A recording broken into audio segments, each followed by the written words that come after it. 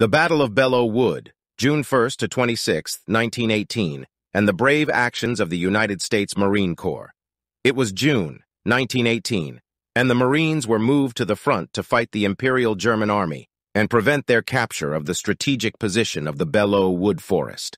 The Americans were greeted by French soldiers that were retreating.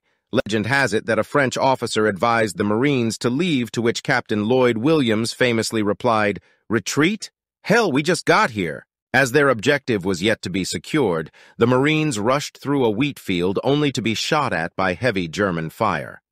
This, however, didn't lower the morale of the American soldiers. They attacked the Germans 5 times, and 5 times they were repelled.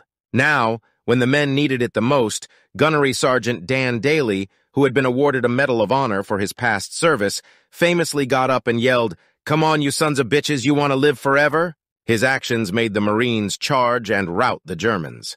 The enemy would give the United States Marines the nickname Devil Dogs, a name they are still known for. Dan Daly is quoted in Starship Troopers, "Come on, you apes, you want to live forever?"